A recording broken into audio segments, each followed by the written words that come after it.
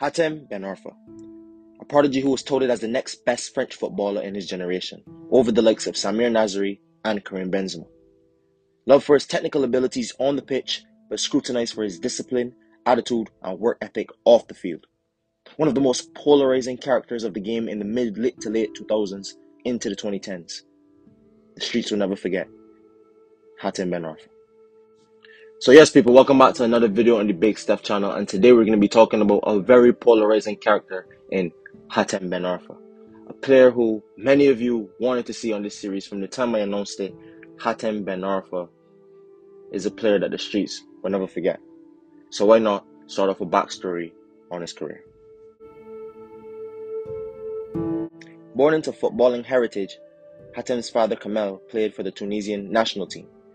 Hatem joined his first club at the age of 7, and after only 5 years of playing, he was scouted and invited to join Clairefontaine Footballing Academy, an academy that specializes in training and developing young French footballers from the Ile-de-France region.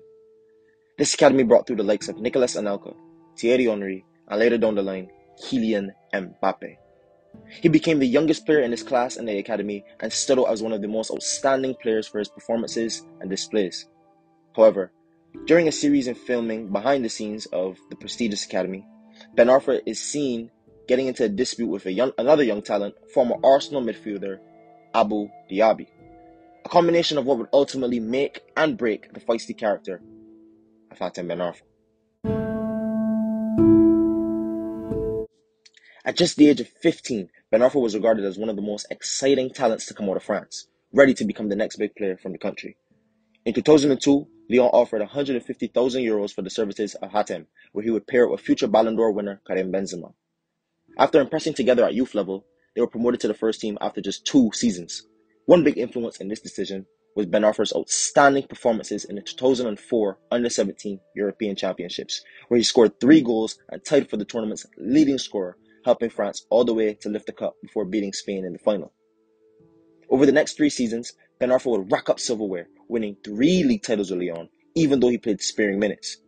He only managed 4 goals and 4 assists over this time for the first team, but however, fans saw a bright future in the highly touted Frenchman.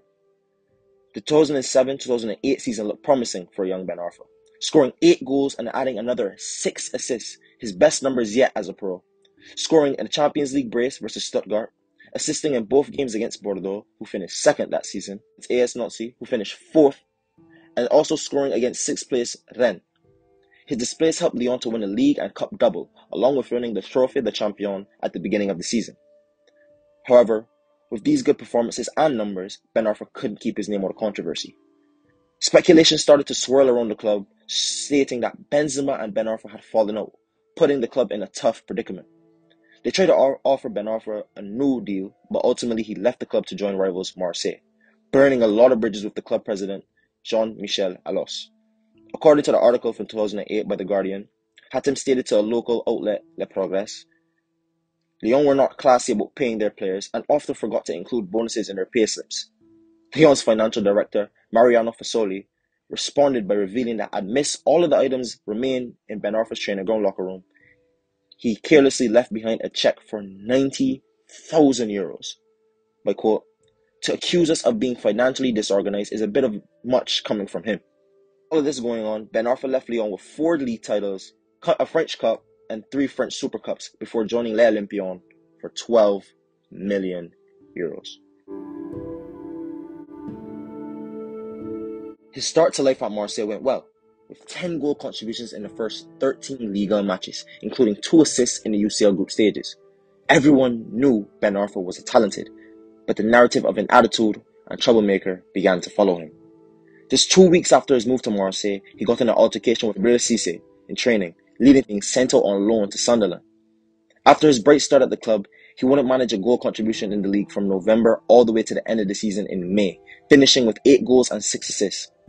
Marseille finished above Hatem's former club Lyon, only adding fuel to the fire, as the following season, Les Olympions went one step further and not only finished above rivals again, but they also won the league title, their first in 15 years.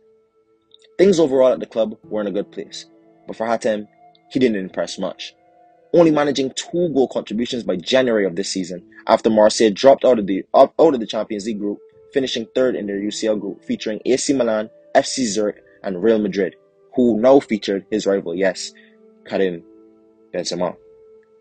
During this time, more and more issues popped up.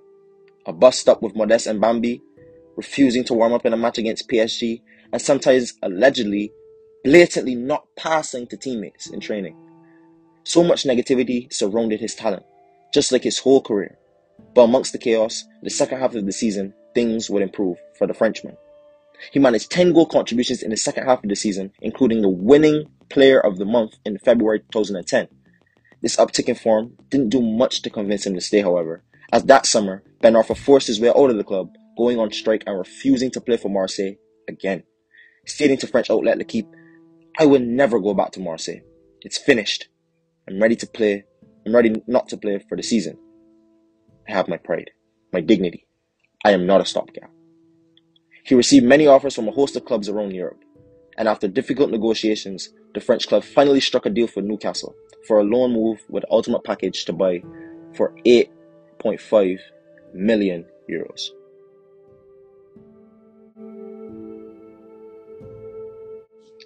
This move looked promising. A French prodigy, still with so much to offer at a high level, a change of scenery might be exactly what he needs to show the world his true talents. You can't forget, he was now a 5-time Ligue 1 winner. Newcastle hoped he could be their catalyst in their return to glory on Tyneside.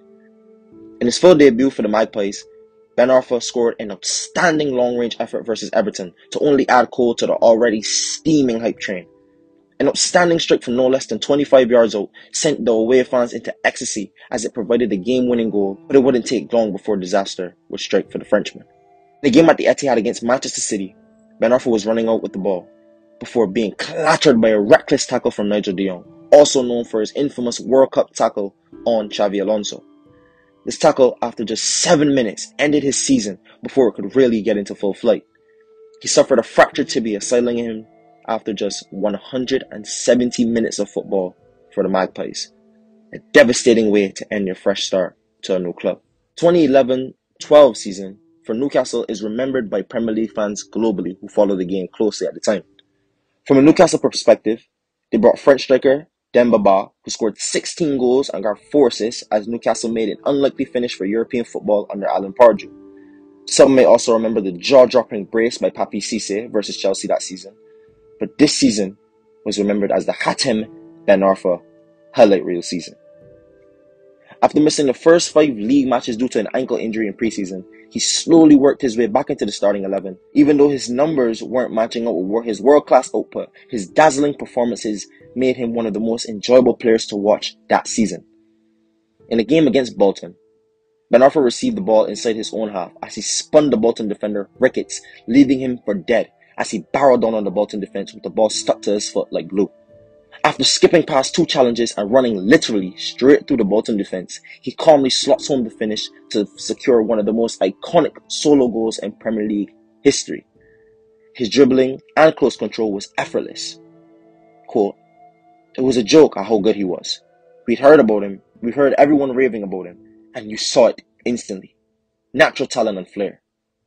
Former Magpies midfielder James Perch recalled, "He finished the season with 6 goals and 6 assists in all competitions. Not spectacular numbers, but if you saw some of the things he'd do on the field, you'd just sit back and say, wow." With all of this praise, however, Ben Arfa was just a character that those who interacted with him could not see eye to eye with.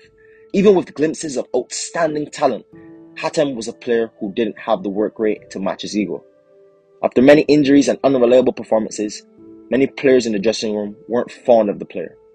According to an article on Ben Arfa written by Goal, former club captain Fabrizio Colossini approached manager Alan Pardew and demanded that Ben Arfa be benched, threatening the rest of the team would refuse to play if he was in the lineup. This led to him being sent out on loan to Hull, contributing only 1 goal and 1 assist on his time there. In his final game for the club, then manager Steve Bruce pulled Hatem Ben Arfa off at the 35 minutes, as an analyst ran the numbers and showed that Ben Arfa had allegedly covered less ground than the goalkeeper in that match. This was the final straw for Hatem, and after that, he never played for Hull City again, ending his loan spell and ultimately being released by Newcastle. After his release from Newcastle, he was desperate to put things right, going back home and signing for French club Nice. This transfer, however, wasn't allowed to go through, as Ben Arfa had played an official game for Newcastle's under-23s before going on loan to Hull. According to FIFA rules, you weren't allowed to play for more than 2 clubs in a competitive season, causing him to miss the remainder of the 2014-15 season. However, Hatem was hungry for his return, and during this time waiting for the 2015-16 season, he prepared back home in Paris to stay sharp and prepare to play for Nice. 2015-16 season again showed the world the high-class potential Hatem tucked away in his magisterial boots. His mercurial dribbling and close control, along with creative ability and fiery passion, made him one of the best players in Ligue 1 that season. With 18 goals and 7 assists across all competitions, he led Nice to a top 4 finish, slightly missing out on UCL but still providing fans with magical displays, going on a run of 3 straight games where he scored against Bordeaux and Saint-Etienne, both braces respectively, before contributing a goal and an assist versus Rennes, also scoring his first professional hat-trick versus Rennes in the reverse fixture of that same season. The prospect of playing for your boyhood club is probably one of the most intriguing things in a footballer's career, especially if your club is PSG. The opportunity to go home and bring glory to your hometown club was something Hatem could not refuse, and in the summer of 2016, he joined PSG. Most would say the best move would have been to stay at Nice, play European football in a young team that's growing, where you are the star man. You have an impressive coach in Lucien Favre, and you have investment from new owners, so why would you leave? After joining PSG, manager Unai Emery wasn't really fond of the Frenchman, who was now getting up there in age as he would be 30 and not a young, exciting prospect from years ago. Emery demanded discipline and hard work on and off the ball, not really what Ben Arfa was known for. So this was a strange signing to say the least. But it's no surprise in an article written by Goal on Hatem Ben Arfa, it's reported that L'Équipe stated the Frenchman would be making $84,000 a month just for arriving to training on time and speaking positively about the club. This, however, wouldn't cover up how bad the signing was.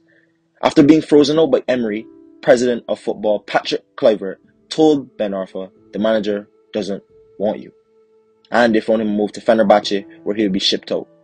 However, Ben Arfa didn't go down with grace as usual, not only turning down the move to Turkish club and running out his contract, but ultimately falling out with the club in general. His final moments at the club, he mocked manager Unai Emery for his French in front of all the players, cracked a badly received joke about the club chairman Nasri Al-Khalifi, and was even reportedly pictured eating outside of PSG's new training facilities at the time. After his contract expired in 2018, he would ultimately get the last laugh on the French club, beating them in a cup final on penalties. In the massive celebrations after, Ben Arfa said to the cameras, quote, "This is why you should never underestimate your adversaries." A blatant dig at the then chairman Al-Khalifi, who was reluctant to shake the hand of Hatem after the final. He would also sue the club for mistreatment of him while he was there as a player.